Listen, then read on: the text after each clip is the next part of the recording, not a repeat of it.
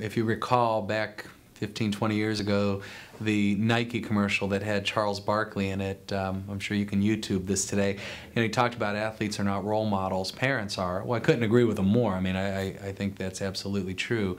However, like it or not, athletes are role models, and I think it comes part and parcel with being an athlete. And why I say that is because we have this appetite for athletics in our country. Kids are always going to look up to their favorite athletic stars. There's no choice in the matter. And so I do believe that athletes have a responsibility, certainly not to be perfect. We're all human and make mistakes, but I do think, similar to other professions or other careers out there, if you're in the public eye, I think that you do have to hold yourself to a slightly different standard.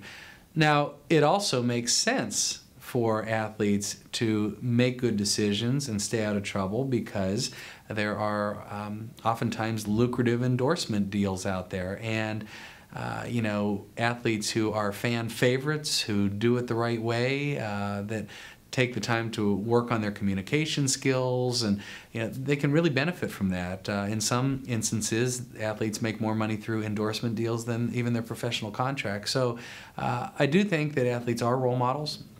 And I would even argue that at the high school level, student athletes, it's a great opportunity for them to really learn about being a leader, learn about leadership skills, take this ascribed status of star in your school and use it, not only in the here and now to help your team and your school and even your community at large, but use that skill later in life as an athletic transferable skill for career success and life success.